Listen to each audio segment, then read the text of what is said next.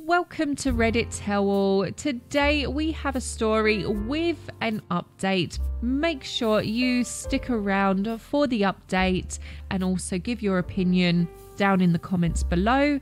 And don't forget, if you do like the video, hit that subscribe button and let's just get straight on with the story. I, 28 female, just found out that the babysitter was breastfeeding my son without my consent. I, 28 female, am a single working mum. I remained pregnant in a previous relationship with my ex and decided to carry on the pregnancy since I was very excited to become a mum. I was able to get a 12 weeks unpaid maternity leave from work, and after that, since I live very far away from my family and had no one who could help me, I started looking for a babysitter. And fortunately enough, in no time I found a fellow 32 female mum who agreed to come to my house to watch and take care of my newborn 5 days a week for 9 hours, from 8 AM to 5 PM. She was super nice and bonded with my child pretty easily, and since she seemed very skilled, I was very serene. I didn't give her many rules to follow other than a summary of everything that happened during my work shifts at home and that she isn't allowed in my bedroom. Before going to work, I always made sure to leave all the necessaries on the table, like diapers, pacifier, his favourite plushie, etc. Also, leaving the milk I pumped in biberons inside the fridge, which she was instructed to use. The first 2 months went absolutely great with no issues whatsoever. When I came home, she would summarise everything that had happened, or she did, and I always found everything in perfect order, plus used biberons.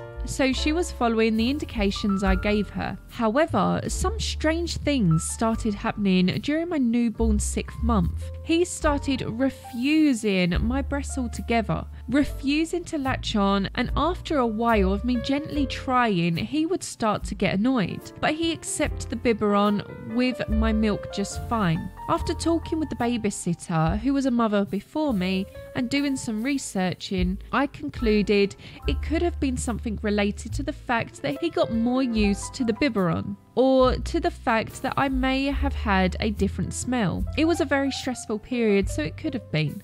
Either way, I didn't think too much of it since he was still getting fed, until it became impossible for me to keep pumping because I wasn't producing enough milk no more. So I decided to switch to the formula and gave instructions to her like usual. Also, I decided to start weaning my child, and I asked her to introduce some solid foods too. However, after 2 months, at his 8th month, I started to feel like something just wasn't adding up. In 2 days, it seemed like I was using way more formula than her in 5 days. So I confronted her about it and asked her if she was using formula, and she confirmed. I then thought it was my impression, even because the baby had never complained. However, something was still troubling me, so the next day I hid a GoPro in my living room and an old phone recording in the kitchen just to make sure. And when I came back and watched the recordings, everything started to make sense. I was horrified. After I went away, she took my baby, sat on the sofa and started breastfeeding him. Not once, but thrice, for a lot of time.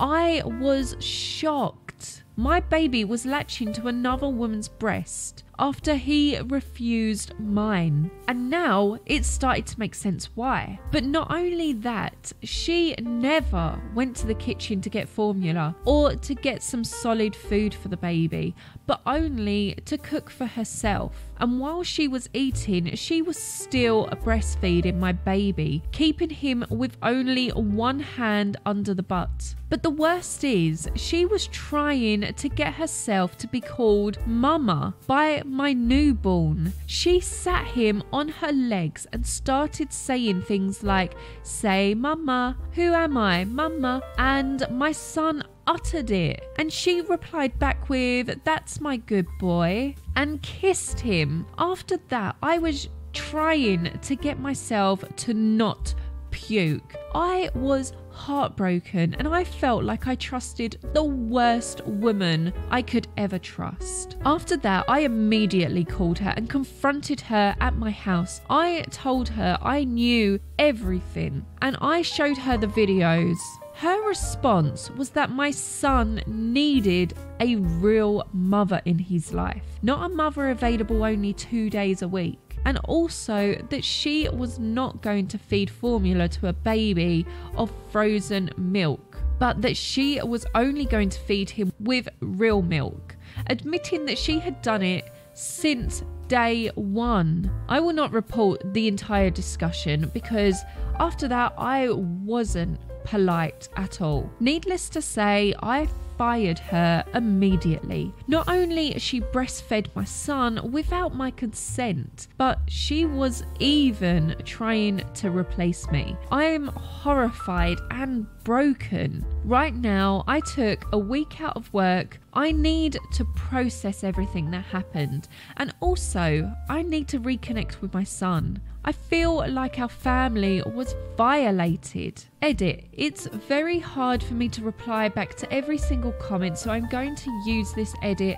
as an update and clarification. First of all, she isn't a local. I live in the countryside, so we don't have much services, like agencies or stuff. I tried posting on some Facebook groups and left my phone number. After probably half an hour, she reached out to me. First asking me for a photo and a description of my child, since she wanted to know how he was, and then asked me where I lived. And we found out that we lived like 40 minutes away from each other by car. It seemed too much for me, but she still agreed wholeheartedly to take care of my child. I forgot to mention that she admitted pouring down the sink my bottled breast milk so that it seemed like she used it. I pumped for only God knows how long before work just to make her trash it. She had the keys to my house for every eventuality, but I recollected them back before firing her. But I will still change the locks like someone suggested. Now for the updates. I got my baby checked straight away and nothing seems out of place. I'm so relieved, but I'm still waiting for more in-depth analysis since I'm still worried a little bit. It seems like she also entered my bedroom. I always made sure to lock the door since there's a safe and I have valuables inside, but sometimes I did forget about it, like the last day, since I was so caught up trying to set up the cameras. I found some blonde hair on my sheets and found some way less of them also on the shower drain of my personal bathroom, which you can't access outside my bedroom. So I guess she showered, and even guess she used my towels since I didn't find new used ones in the bathroom or in the laundry. And she clearly didn't take towels from home since she never asked me to shower at my house, which I would have agreed without an issue. Moreover, it seems like I'm missing a pair of bra and slips, and I really hope she didn't put her hands in my drawers and use them as a change of clothes, even because she has probably 2 cups more than me and she has bigger hips. I really hope to find them in the laundry chest. I also have a feeling that she took my newborn outside multiple times. When I became pregnant, I bought a stroller and a baby carrier because I thought I needed them both. But when I went out, I always used the stroller since it was more comfortable for me. I never opened the baby carrier and left it in the box in the guest room behind the door when opened. I was making sure everything was all right since I understood I couldn't trust her no more in anything at all. And when I checked the guest room, I found the baby carrier unpacked and unwrapped inside the box. I could say it was used since, being white, it was a little bit dirty on the shoulders and it smelled a bit. I don't know if she just used it inside the house, but I don't think so since I never saw her wearing it. And she never mentioned it to me. And also, I never mentioned its existence to her. I only have 2 neighbours near me and I tried talking to them, but they were of no help. I really hope she didn't bring my baby outside. I hope she didn't bring him for road trips with the car or stuff. That's because I remember her having a baby seat in her car, even if she said that her daughter was now 7, so she wouldn't have needed such a small one. But at the time, I didn't connect the two things. I don't know what to feel. I now realise that in 9 hours, 5 days a week, she could have possibly done everything. I don't know how it works in my country for those kind of things, but I'm currently talking to a lawyer to understand if I can press charges and how to do that. I hope for the best. In the meantime, I asked for help from my mum, and she is currently coming to stay for some time at my house to help me and my child and take care of him when the week off will finish. I wasn't at ease hiring another babysitter. My baby still doesn't want to latch on, and I can feel that he isn't that much at ease with me. I tried making him utter the same thing she did, but without making it. He doesn't want to. I managed to make him latch only once when he was very sleepy, but only for a short time. But still, it's something. Fortunately, he takes up the formula just fine. I will work through it to reconnect with my child and to hopefully overcome this bad event. Update. First off, my baby is completely okay. Even after more in-depth analysis, nothing showed up. This relieved me a lot, but unfortunately, that is the only good news.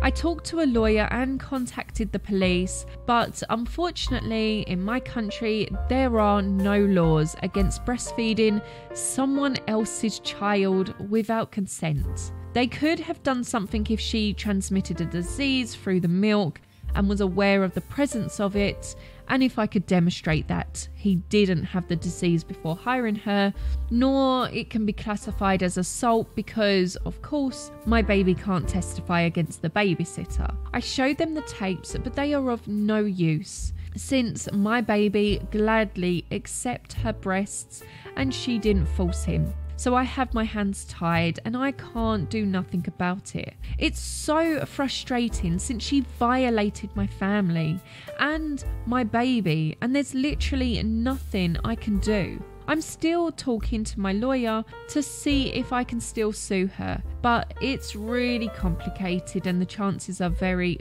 very low. I was able to talk to her one more time on the phone since I needed to know what else she did with my baby and to see if my speculations were correct. And indeed they were, worse than I expected. She confirmed basically everything. She did take my son outside multiple times using the baby carrier or the stroller nearly once a day. And she also admitted breastfeeding him outside quite frequently. If that wasn't enough, she also confirmed taking my baby for road trips with the car when she needed to run errands or do stuff that she didn't clarify, and that it did happen more than a dozen times, but she doesn't remember.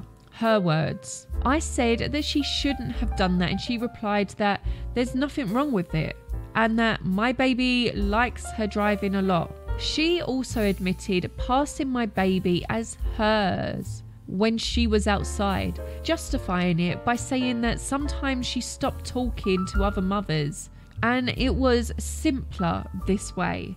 This really made me shiver with rage. She confirmed going into my room to shower and use my bed to rest with the baby because she felt dizzy. When I confronted her by remembering her that she wasn't allowed in my room, she said that she didn't remember and that it was not a big deal since nothing happened. Regarding that, I asked her if she took a pair of my bra and slips from me, and she also confirmed that, but saying that she had borrowed them while waiting for hers to dry, and after that she put them in the laundry chest. Note, I never found them. Either something happened or she stole them from me. I don't know what to think. I finally asked her why she did those things to my baby, and she said that a son like mine needed a mother, a real caring mother like her in his life, and that a mother who works nearly all week is not good enough, and that I would never be enough for him.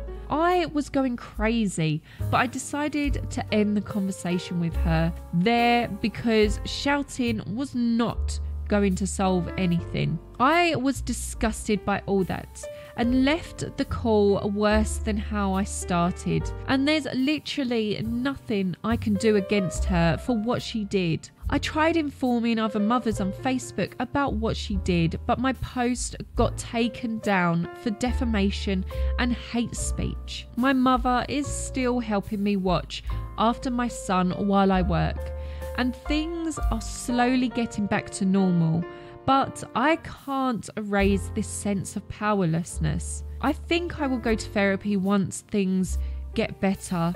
My son still doesn't seem much at ease with me, but I'm trying my best to recover our bond. He still doesn't want to latch to my breasts, not even a bit. This hurts me a lot, but I know I need to be strong for him.